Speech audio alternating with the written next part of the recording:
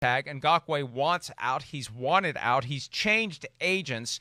And at this point, there's nothing you can do to get a long-term contract from the Jaguars or anyone else. Now, there's trade chatter that's emerging as it relates to Ngakoue, who has still yet to sign his franchise tender. This went down last year with Jadeveon Clowney and the Texans, and it was right before the start of the regular season that Clowney was traded from the Texans to the Seahawks. But the Seahawks ended up paying a big chunk of his salary along with the Texans last year. The Texans had to pay like $7 million to get this guy off the books. Right. And I don't think the Jaguars are willing to do that. So the Seahawks ended up giving up a second-round pick or a third-round pick. It was a third-round pick and a couple of players, Jacob Martin and Barkevious Mingo, to get Jadeveon Clowney, with the Texans paying a large chunk of the salary with that third-round pick. And look, Jadeveon Clowney, all due respect to Yannick Ngakoue, a healthy Jadeveon Clowney is at a higher level or two than Ngakoue. And look at how that went down.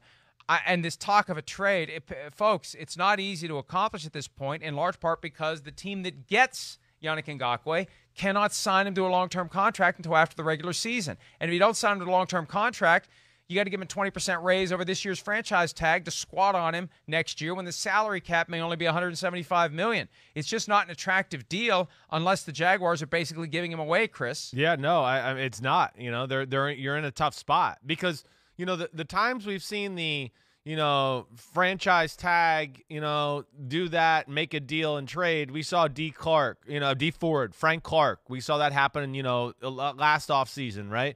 But those were, especially D Ford, it happened early on in the offseason. I mean, I want to say, I believe he was franchise tagged, and then like a week later was traded to the San Francisco 49ers. And then Frank Clark, I believe, was a little bit after that. But that was still in a time where teams were still trying to formulate their rosters and all that. Now, this was a different offseason because of COVID and everything like that. And I think people were tight with the money and not sure what to do or how to play this whole thing out and what was going to happen. So that time, you know, came and went. And now here we are, you're right, to where it's too late. You know, and I posed to you before we start the show, I said, could they rescind the franchise tag in any way? But that wouldn't make sense either, because I would figure that would probably be what you would do. But then he would be a free agent too, so then he could sign with anybody. So I guess you can't do that. But, yeah, they're stuck here. And, like, you know, I see people online too, Mike. I mean, I think your point is amazing, and I do think people forget it. I forgot about it a little bit to a degree. Like, oh, yeah, damn, if you trade for him, you can't have him do a long-term deal. That's very risky. That totally kills his trade value. Like, totally kills it. To where, yes, you said it, he's not Jadeveon Clowney, and I would think unless Jacksonville wants to pony up paying some of that money, there's no way they're going to get anything better than a third-round pick at the very best, right? That's the way at least I look at it, because I think that deal last year, what we saw, will be something, you know, as far as a bar that's set with this type of situation.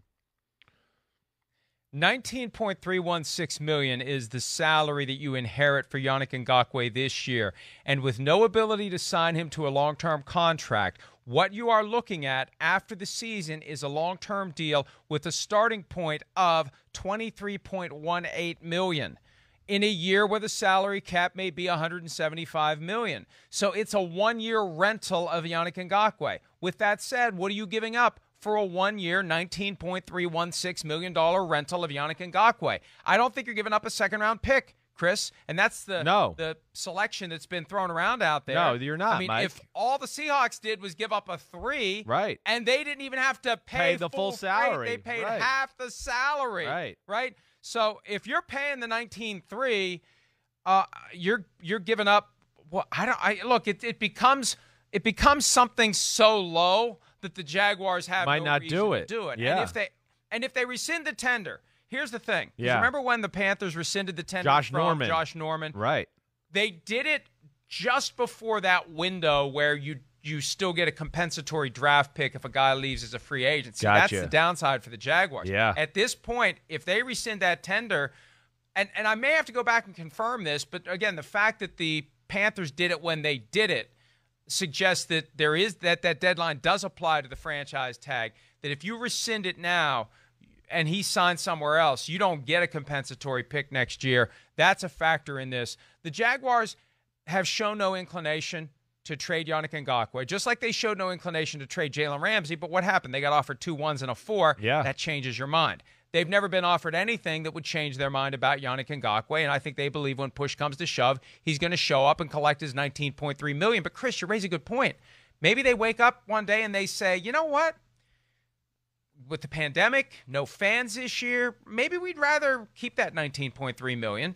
Maybe we'd rather keep that cap space and roll it to next year. Maybe we don't want a guy who doesn't want to be here, and we'll just rip the Band-Aid off and let him walk away. And there's still a chance that could happen in theory. I don't know that it will. Yeah. There's still a chance that it could. Yeah, no, you know. And then who's going to pay him? And then who's going to pay him $19.3 on the open market? That's exactly it too. You know, and you know, right now we're in a spot where, yeah, I don't think there's going to be a lot of clamoring from, you know, especially for what we've said so far, you know, with the whole franchise and not being able to sign him to a long-term deal.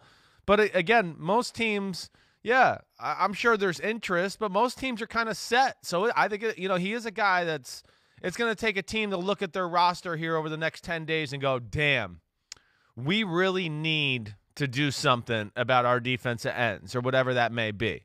You know, and I don't know where that goes. Listen, I look at a team, just to throw a team at like Seattle, I still look at them and go, I don't know why. I just feel like they're going to get involved in this conversation and maybe try to pull off like a Jadeveon Clowney type deal again and just go the hell with it. Yeah. Maybe we do it. You know, I've heard the Raiders name involved in Yannick Ngakoue talk, but nothing like substantial enough to think, ooh, it's getting close or anything like that. But, you know, after that, I don't know where he ends up, and it's going to be interesting to see how it plays out. Hi, I'm Mike Tirico, and thanks for watching. Make sure to hit subscribe for the latest news and highlights from NBC Sports.